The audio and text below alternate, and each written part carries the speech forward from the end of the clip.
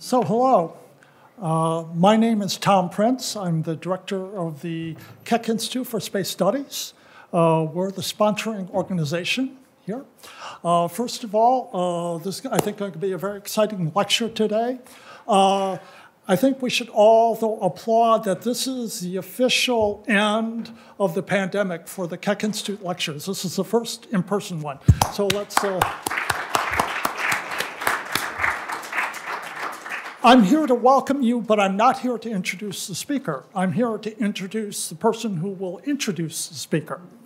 Okay, and let me give you a little bit of background about that, because our lecture series are a little bit different than some other lecture series in that we have a group of Caltech graduate students, postdocs, and now alumni who are what are called Keck Institute affiliates, okay? And they're the ones that are going to introduce the speaker and be your host for this evening.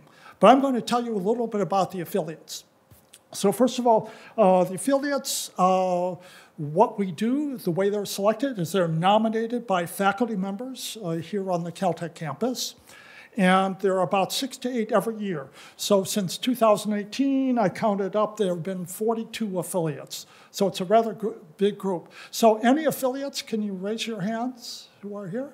Okay, raise them high so people can see you. So quite a few.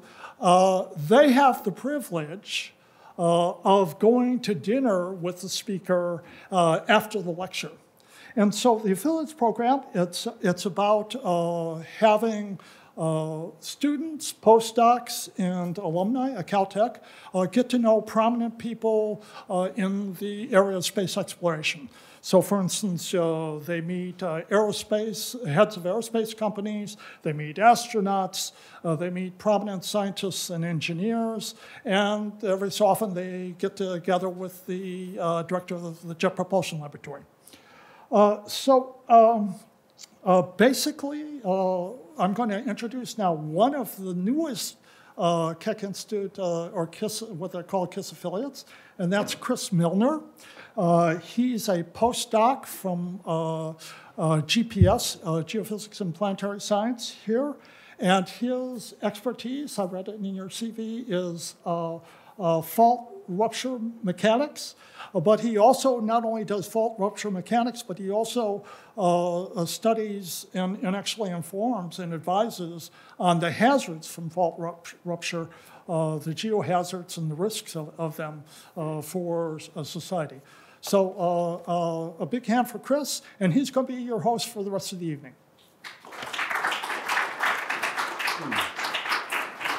Thanks, Tom. Welcome everyone today to the KISS seminar. We're really excited to have Dr. Bruce Banerdt with us tonight. He's going to talk about the InSight's mission, its science goals, and what it's uncovered about Mars and its deep interior.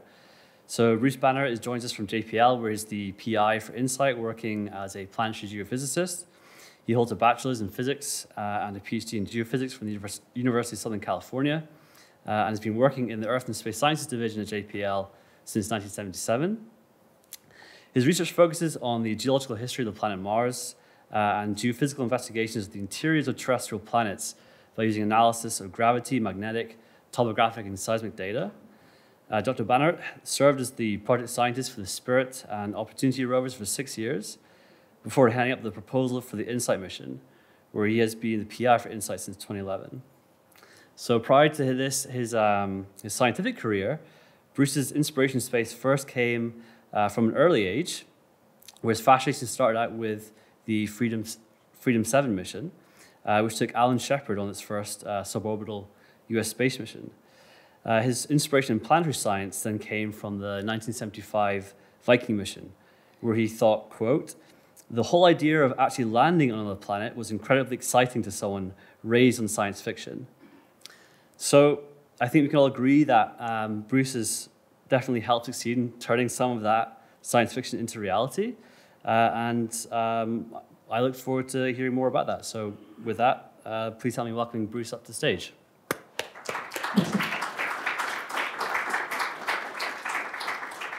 Yeah, thank you. I hope Let me get this turned on. I hope everybody agrees that this is science and not science fiction by the time you get to the end of this talk, but that's not for me to judge. So thank you for hosting me to talk about InSight. This is probably my second most favorite subject after my kids. We can talk about them afterwards if you like. So I actually spent about 30 years both sort of laying the groundwork, trying to sell a mission to do seismology on Mars, and InSight is the sort of the culmination of that, and had a lot of time before that didn't really work very well. So it's sort of a prologue. In 1975, the Viking mission was launched to Mars, and the Viking landers each had a seismometer. And as a geophysics grad student, I was just really thrilled to be waiting for the seismic data to come down from Mars and start doing some of the work on Mars that we've been doing on the Earth. And it was a huge disappointment to me, not as big as it was to Don Anderson, but it was a huge disappointment when that didn't really work. And so Viking threw a long shadow on planetary seismology, and it was really about 35 years between when the Vikings shut down in roughly 1980, and InSight was finally selected in 2012 was the final selection. But there was stuff going on in between. There was a lot of failed attempts to go to Mars with seismometers. These are various different missions, proposals, studies, and so forth over the years, trying to get seismometers on Mars to peer into the deep interior and understand the inside of Mars. So what was the difference between all these different proposals and studies and InSight? And perhaps it was the KISS Innovative Approaches to Planetary Seismology workshop, which occurred in about 2010. This was a workshop that Dave Stevenson conceived and headed up, and it brought together a bunch of planetary seismologists, terrestrial seismologists, and other interested parties, both from the scientific side and the technical side, to really just take seismology and deconstruct it and try to understand, what we can use, put it back together again in ways that are appropriate for the various different planetary targets. We talked about, doing seismology on Venus, on Mars, on the gas giants, on various airless bodies, and so forth. And in each case, there are different challenges and different approaches than what you would do with terrestrial seismology. And so I think this really helps kind of crystallize our concept of doing seismology with a single station on a planet, and actually not just getting some idea of how seismically active it is, but actually doing the real work of seismology for delineating the interior structure. And I think that really helped us to write a proposal that was clear and emphatic in its picture of what we would do with a seismometer on Mars and how we would get the job done. And so I really have to thank the KISS Institute for that workshop, which I think was really kind of a critical piece of our proposal effort and of our scientific endeavor on Mars. Okay, so what was the InSight mission goal? It's really sort of the overall goal was to understand terrestrial planets in general, using Mars as kind of a laboratory for planetary formation and evolution. There's a bunch of reasons why Mars is a better place to do that than the Earth, not the least of which is that it's easy to find crust that's more than a few 100 million years old, which is not so much the case on the Earth. And so we went to Mars, and we're going to do this with 3 different methods, really. Seismology is the main thing. Seismology is really, it should be in a font that's about 5 times bigger than the other ones, because that's really our main goal. We also use precision tracking, which tells us about the rotational dynamics of the planet, which is really useful for understanding things about the core in particular. And we had a heat flow probe, which sadly did not work. If you know anything about InSight, you know that didn't work. I'm not going to talk about that anymore because it's just too painful. Okay, so why is it important to understand planetary interiors? Well, it turns out that the interior of a planet is really it's a heat engine that drives all endogenic processes. And endogenic, I mean, processes that are within the planet. I mean, the only thing that really goes on a planet that doesn't have to do with the interior is weather, atmospheric stuff. And, geologists aren't really too interested in that except for the fact that it kind of tends to tear things down. But interior processes really shape the surface of the planet that we see today. And that's true for the Earth. It's even more true for the other planets which have less atmosphere or hydrosphere to kind of mess things up. It is a source and sink of energy. It's a source and sink of material, rocks, gases, volatiles, and it provides a lot of the necessary sort of building blocks for life to be able to inhabit a planet. So the other thing that the interior does is it retains sort of the fingerprints of how the planet was put together. And that's really where InSight kind of got its main impetus, is that we believe that Mars, and for a lot of different reasons, we believe that Mars has not been modified very much since the first few tens of millions of years of its formation. There's things that have gone on, some of the stuff's gotten scrambled up, but it has a lot of the characteristics that were put into place in the first 20 to 50 million years of its formation. So it's in that sense, it's a really good place to go and look at what happens when planets come together. Okay, so InSight's kind of a time machine, right? It's designed to go back 4.5 billion years, right to the very beginning of the formation of the planets, and help us understand the processes that put the planets together. So by looking at the results of the differentiation history of the planet, going from a mass of sort of carbonaceous chondrites to a thing that's melted and separated with an iron core and a less dense crust and a mantle that's stratified. All that got set up in the first few tens of millions of years, and so that's why we go to Mars to do that. And InSight sort of tumbles back into time in order to do that. But in another sense, it's a little bit less of a long time machine and more of a short-term time machine. It goes back about 120 years or so, back to the dawn of the 20th century, when we were asking exactly these same questions about the Earth. Okay, so at the end of the 1800s, we had some idea that there was a core probably in the Earth because the mass didn't really add up. We didn't really know much more about it, and we certainly didn't know anything about seismology except that it knocked buildings down. And so the study of seismology was really sort of what we would call, large displacement mechanics and why things fall down when the Earth shakes. And so these are the questions that scientists were asking around the turn of the 20th century. So I'm going to sort of walk through, what was happening on the Earth. So back in 1889 was sort of the birth of seismology as a science that we know it today, when the first remote detection of an earthquake was made. So this was a record that was obtained in Potsdam, Germany, from an earthquake that occurred in Tokyo.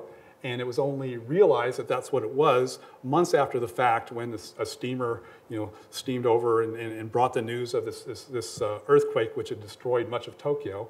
And this guy, Ernst von Reuber-Paschwitz, was actually looking at the disturbance of gravity by the moon going overhead. And so he had a very sensitive accelerometer, and he had this thing that happened in the middle of it, which he couldn't figure out until he put two and two together and started off the field of seismology. His facial hair fashion didn't catch on quite as much as the seismology, but that's just too bad. Within about 15 years or so, seismology had actually advanced to a fair degree, and so Richard Oldham had been able to determine the size of the core using seismic data. So basically, seismic waves going down, bouncing, and coming back up again. You look at that from lots of different stations, lots of different paths, and you can actually derive the size of the core from these kinds of measurements. And so by 1906, we actually had, for the first time, a measurement of the size of the Earth's core. Shortly after that, Andrija Morovičić was able to do sort of the same thing by looking at the bounces off the bottom of the Earth's crust. And so he determined that there was a layer, a discontinuity, if you would, at a depth of about 50 kilometers beneath Croatia between the crustal rocks, the ones that we walk around on and can pick up and throw at each other, and some kind of material in the mantle, which is has different elastic properties, different density, and provides a boundary which seismic waves can bounce off of. And so we now call this the MOHO in his honor. And this was, now we know the size of the core, we know the depth of the crust mantle boundary. About 25 years later, we actually get the determination of the inner core by Inge Lehmann, looking at waves that not only bounced off the core, but waves that travel through the core and were either reflected or refracted through the solid inner core of the planet. This was actually not well believed within the scientific community for another, probably almost 20 years until it was, her results were replicated by male geophysicists, go figure. But she definitely had the data to determine the inner core of the Earth. By the 1940s, Gutenberg and Richter here at Caltech were putting together sort of the picture of seismicity, the distribution of seismicity around the Earth. They're starting to see these belts of earthquakes around the Pacific. And looking at things that are both deep and shallow, and starting to see that earthquakes didn't occur randomly over the planet. They were actually grouped in specific areas. And of course, this became one of the bases for the emergence of plate tectonics a few decades later. Within another few years, they had actually put together the distribution of seismic activity, not with location, but with size. So the so-called Gutenberg-Richter curve, which looks at the sort of size versus number of quakes. The larger a quake is, the fewer of them there are, and there's a logarithmic slope to that, which shows that you just get more and more quakes with smaller and smaller magnitudes. And so within about 60 years, scientists have gone from the very first remote detection of a quake to a basic understanding of the Earth and the ways seismicity operates within the Earth. And InSight proposed to do that in 2 years on Mars, which takes a lot of chutzpah, I think. But I'm here to report that we did fulfill that promise within the 2 years, which was our primary mission. And then we had another 2 good years, which really continue to extend our knowledge. And so that's what I'm going to talk about today.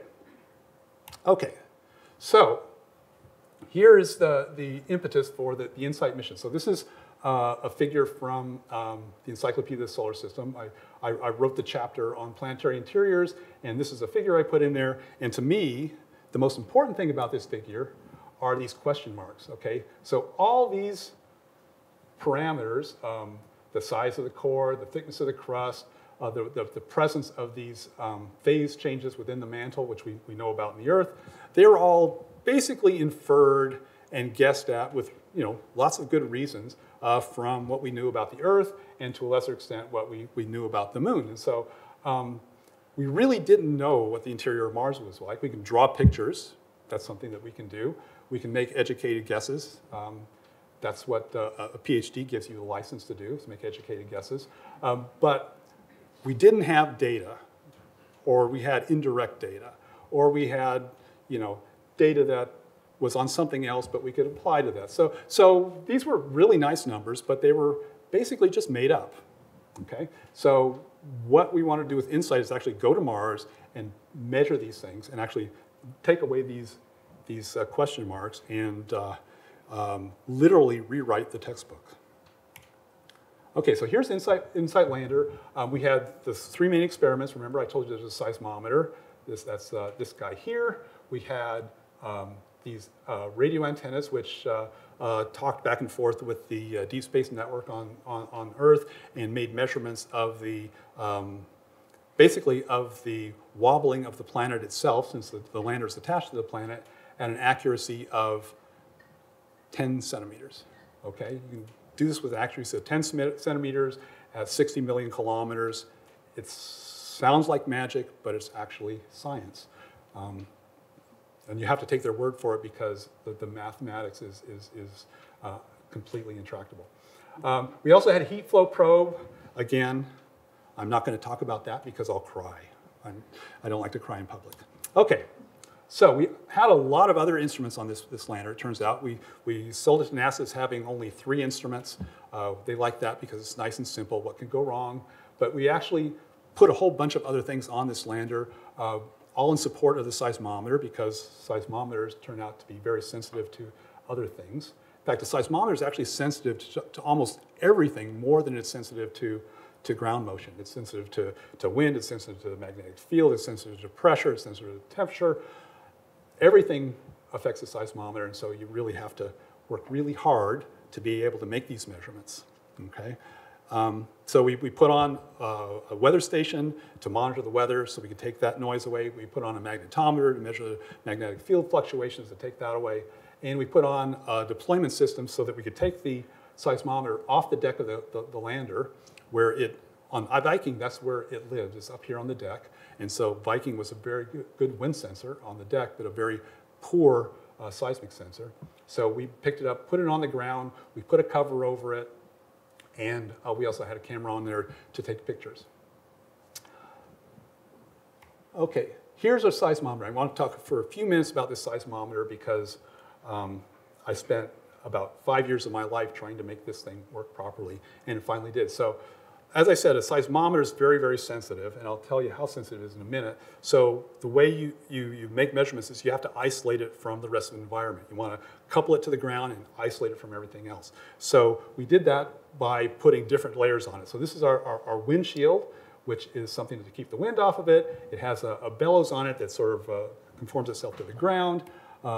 Inside there we have basically a thermos bottle. On Mars, you don't actually have to fill it with vacuum because CO2 is a really good insulator at those pressures. Inside the thermos bottle, we have a vacuum sphere.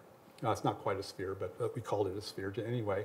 That keeps the seismometer in vacuum so it doesn't have any contact with atmospheric pressure. It's also another thermal insulator. On Mars, the temperature goes up by anywhere from 70 to 100 degrees centigrade between day and night.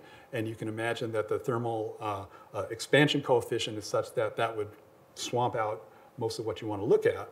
So inside there are our sensors. So you take this all away, and these are the sensors that are actually measuring the ground motion on Mars. This is our so-called VBB, which stands for Very Broadband Sensor. It's about the size of my fist, and it is exquisitely sensitive. It is an amazing piece of hardware to measure ground motion on Mars. So this is a plot of the noise on the seismometer, and this is in acceleration, basically acceleration per the square root of, it's normalized by the square root of the frequency, and this is frequency along the bottom on a logarithmic scale. And you don't have to understand this, but these curves here are the noise on the Earth. So these gray lines are sort of low noise, high noise, and medium noise at a place called Black Forest Observatory, which is a seismometer which is deep inside a mine in Germany, and it's one of the 2 or 3 quietest seismic installations on the Earth. And this yellow curve is the theoretical lowest noise that you could ever possibly get anywhere on the Earth, okay? This black line is a theoretical noise of the seismometer, and the green cloud here is our actual statistical measurement of the noise on Mars. incredible thing is it's about 1,000 times quieter on Mars than it is anywhere on the Earth. You can't go anywhere on the Earth and get away from ocean noise. If you go to Denver, you can pick up the ocean noise. You go in the middle of the Siberian plateau, you pick up ocean noise. Anywhere on the Earth, you're going to see ocean noise. That's what these peaks are. And on Mars, it's 1,000 times quieter, even with the atmosphere. Now, what is it we're actually trying to measure? Okay, so this is the sensitivity. If you actually figure out what this is the sort of the sensitivity of the seismometer. It's roughly the diameter of a hydrogen atom. So this is an instrument that's sitting on the dirt, on a planet, 60 million kilometers away, with the temperature going up and down by, 180 degrees Fahrenheit every day. And we're able to measure motions of the ground at the level of not the radius. I used to think it was the radius, but did the calculation. Turns out it's the diameter. So what's the factor of 2? But anyway, that's the kind of sensitivity that you need on a seismometer. And the seismometer in the basement of the Seismolab measures at this. This is not, out of the ordinary for terrestrial lab grade seismometers, but a field seismometer, this is kind of amazing. Okay, so let's just kind of walk through the whole exploration of the planet. Our first detection of a distant quake on Earth, that's in 1889. We got that in 2019. That's the InSight. MQS stands for Mars Quake Service, and that's a group of seismologists. It's based at ETH in Zurich, but has people working on the team from a bunch of the other places that are participating in the InSight mission, from Bristol, from Paris, from the US. And so these are the people who every day, when the data came down, they would go through the day of data, find any Mars quake. So the first Mars quake was detected in March of 2019. Now that was about 3 months after we put the seismometer down on the ground. And so for 3 months, it was dead quiet on Mars. Actually, it wasn't dead quiet. It was actually very noisy. We thought it was quiet. It was actually noisy. It turns out that there's a noisy season on Mars due to the weather, and a not noisy season. And we'd landed in the middle of noisy season. And so for 3 months, I'd wake up every morning, pull up my computer before I even got out of bed, and look what the report was from the Mars Quake Service in Zurich, because they're 9 hours ahead of me. And there's nothing, day after day after day. And I just talked NASA into spending the better part of $1 billion promising them that there would be Mars quakes aplenty. So I was starting to get a little bit nervous. Pretty confident still, but a little bit nervous. But then finally, we got this. It's a relatively close quake, about 450 kilometers away, and pretty small, magnitude 2.2. You probably wouldn't notice it if it happened in your neighborhood, unless you were lying down. But it was a quake, and we were pretty confident it was a quake. So this is what it looks like on a time series. This is actually how seismologists look at it. This is time going this way, and this is frequency on this axis, and then the color tells you the intensity. And so this is how seismologists actually look at earthquakes. Okay.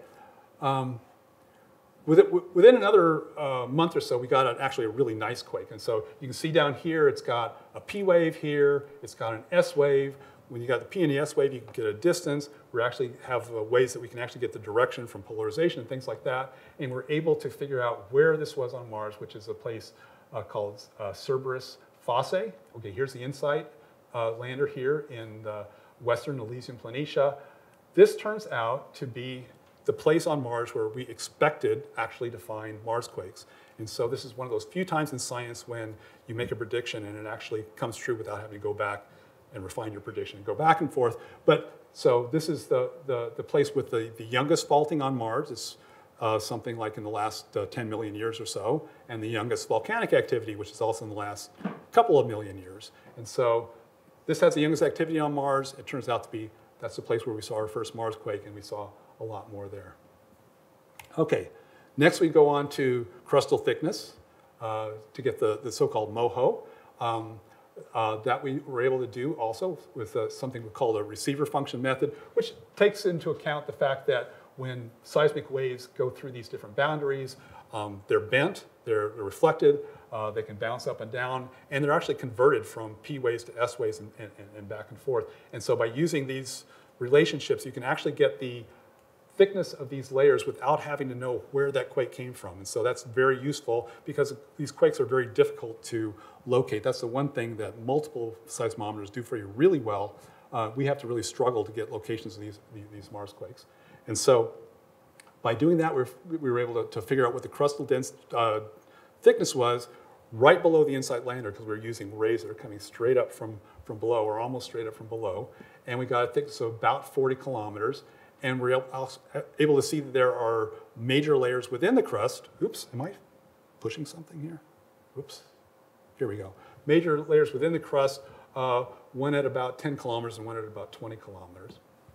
And we can use gravity data from orbiting spacecraft to actually extrapolate that all over Mars, because we know the variation in crustal thickness from looking at the variation in gravity. And so we can find that the average crustal thickness of Mars is about 55 kilometers, and that goes into models of the initial differentiation of the planet, basically how much scum has floated to the top of the planet and how much of that has been separated out of the mantle. And so that's a critical parameter in models of planetary formation. That's kind of, this is actually the number that I wanted to know what it was back in 1977 when Viking went, and that's sort of what sent me down this whole path to where I got to today, is wondering what this number is. So I think 55, I'll just have 55 etched on my tombstone. That says it all. Okay? With that density, it turns out that, or that thickness, it turns out the density has to be less than about 3,100 grams per cubic meter, and there's a whole analysis that gets you there. That's a lot less than unfractured surface rocks, which are up at 3,300 or more, up to even 3,500. And so that tells you something about how fractured the upper crust is on Mars, how much crack openings there are, going down to significant depths. And it can go down deeper on Mars because the gravity is less, doesn't have as much closing the cracks. Okay. We were able to actually even do better than that by using something called surface waves. And it took us a long time to get a Mars quake with surface waves. These are waves that are excited by the larger earthquakes or Mars quakes. And it turned out, oddly enough, that the half dozen largest quakes that we saw for the whole mission all occurred in the last year and a half of the mission. So we had 2.5 years of medium to largest quakes, and then there just was a lot more of the larger ones for the second half of the mission. We don't really understand the statistics of that yet, but with those quakes, we actually started getting these surface waves, and they tell you things about the surface, about the crustal thickness, all along the path between the quake and the lander. So not just that one point under the lander, which is what we got before, but an average of the properties of the crust over this distance here, over this distance here, and actually there's a surface wave that goes around the planet, comes back the other way and comes up here. And so now we have something that's a little bit more of the average crustal thickness, and it agreed really well with our first measurement, except that one of those internal layers did not show up in this data. So we believe that that layer is probably peculiar to the region around InSight. Okay, and finally the core. This is kind of the last number. I told you that that crustal thickness number was the one that started me down this path, but this is actually a more interesting number when you really get down to it.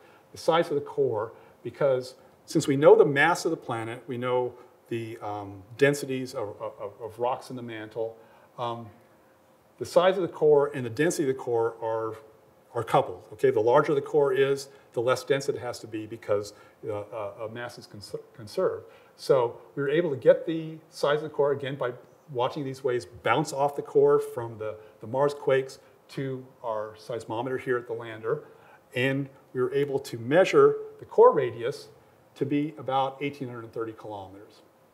Now that turns out to be really big. Okay, we thought that the core was somewhere between about 1,600 and maybe 800, 1,850. You know, there was a bound. We were right up at the top of that bound. This is a very large core, much larger than we expected. which means the density is really small. Okay, so the density with this radius is about 6,000 kilometers per cubic meter, or 6 grams per cc, depending on when you went to school. Pure iron nickel is about 6,500. And so how do you get a density that's less than iron nickel? Well, you mix in lighter elements. So you mix in things like sulfur, carbon, oxygen. And when you mix those things in, it makes the density less. You know, you just dissolve them in there, and it makes the density less. But that changes all the properties of the material. Okay, so now the melting temperature is changed.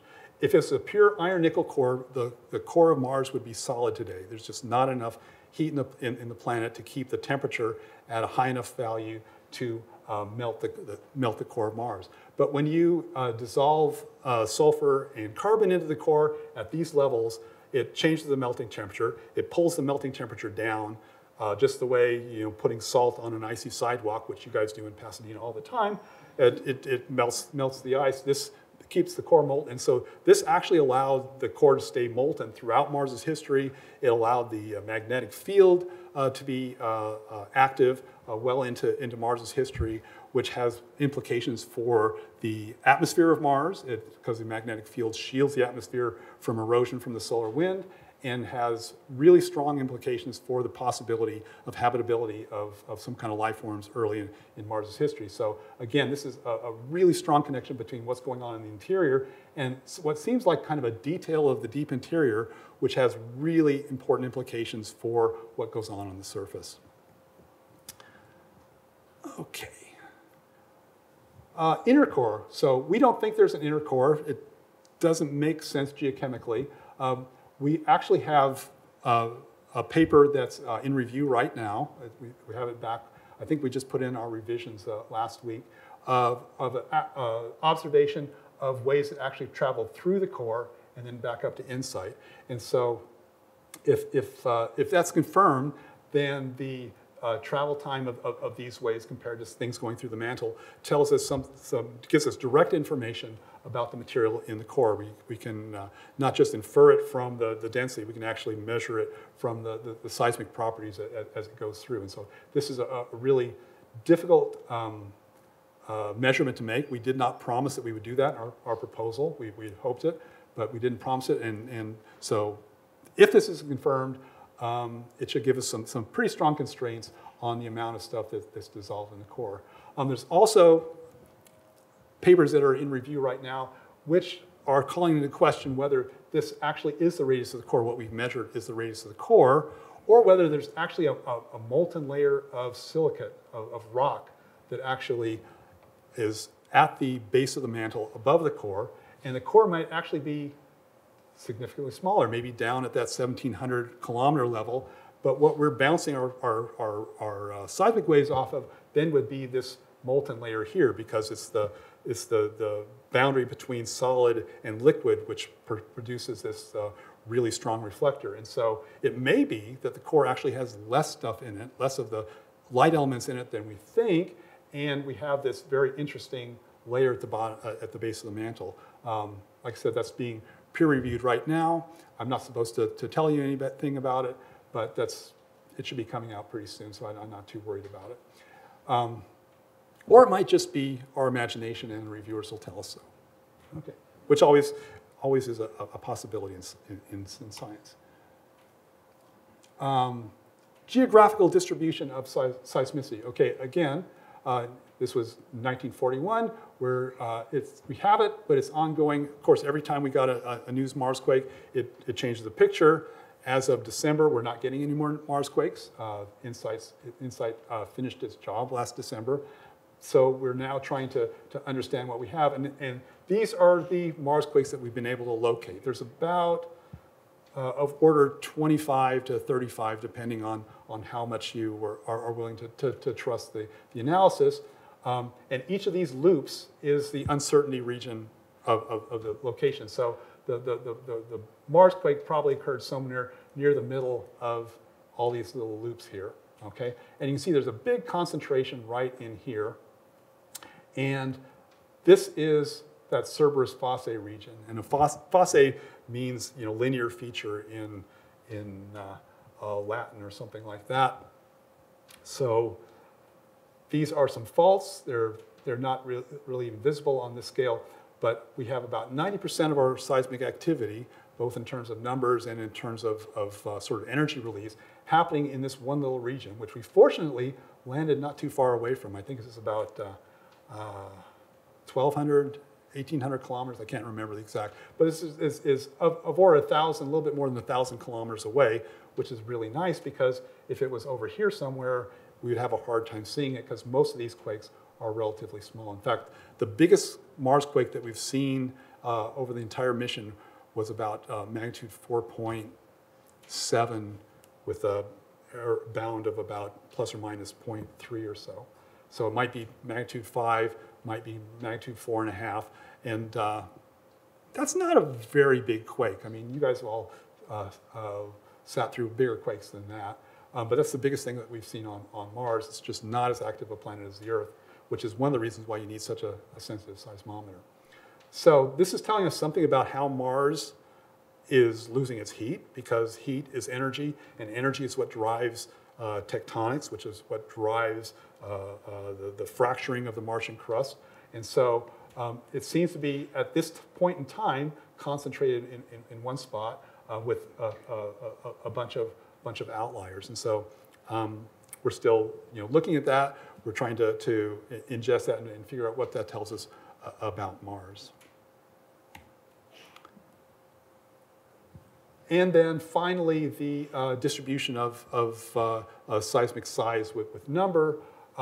We have this is the line for the Earth. Mars is roughly 1,000 times smaller than that. So the seismic activity of the Earth is about 1,000 times less than it is on Mars. If you look at places on the Earth that are far away from plate boundaries, which is where most of the seismic activity happens, it's close to Mars. This blue line here is the seismic activity in the eastern United States. And Mars sits between these lines. This green line and the red line were sort of the limits that we predicted before we went to Mars. And the mean line isn't here. You can see that it's not really linear. This was a early analysis. We haven't really done it with the entire data set. At that point, we had a dearth of larger quakes, so it dips here. Since then, we've pushed that up a little bit, so it's closer to a logarithmic line with an exponent of around 1. So that is consistent with the moon. It's consistent with the Earth, and so we think that that's a property of seismic activity in general. It'll be interesting as we go to other planets whether that continues to be the case. Okay, and so finally we've got the crust, we've got the core, and then we have this whole mantle in between, which is a little bit more difficult to look at because it's not as the contrasts just aren't as big. When you're going from the crust to the mantle, you're going from one kind of rock to a very different kind of rock. When you're going from the mantle to the core, it's even a bigger contrast. You're going from solid rock to molten iron. In the mantle, there are some very subtle features. There are density increases. There are places where the atoms rearrange themselves into a different phase. And we really didn't think that we'd be able to do that, honestly, with a single seismometer, but we have been able to at least start on that. We've been able to look at sort of the stratification of the mantle, look at the variation of velocity with depth, which can be tied to both the temperature and composition. This is a demonstration of the detection of a phase transition that we expected on Mars. We actually expected it to be about 100 kilometers away from where it actually was, but this is what the data is telling us. That's the great thing about data, is that it actually tells you what things are, not what you think they are. So we're doing a lot of different studies, and we're actually getting really good constraints both on the thermal structure and the compositional structure of the Martian mantle from this single seismometer sitting on the surface of Mars. Okay, so now we've kind of gone through that whole sequence of discovery that Earth seismologists did in the last century. But now we get to something which really hasn't been done on the Earth, and that is looking at seismic events from cratering, from impacts. Meteorites that come down, strike the planet, blow up a bunch of stuff, and cause shaking, just like faults cause shaking. So the first time we did this, we found 4 impact events from the seismic data. And this was really kind of interesting because we had these seismic records that looked really weird. They had something we call chirps in them. After the main seismic events, there was these things where there was a big arrival, which started out with low frequency, and it frequency increased with time. And that's these kind of curvy kind of things sticking up in this record. And one of the people on our team said he thought that it was due to infrasound, basically sound, which was caused by the sonic boom of these meteorites going through the atmosphere, going down, hitting the ground, shaking the ground, and causing seismic waves that were then picked up by the seismometer.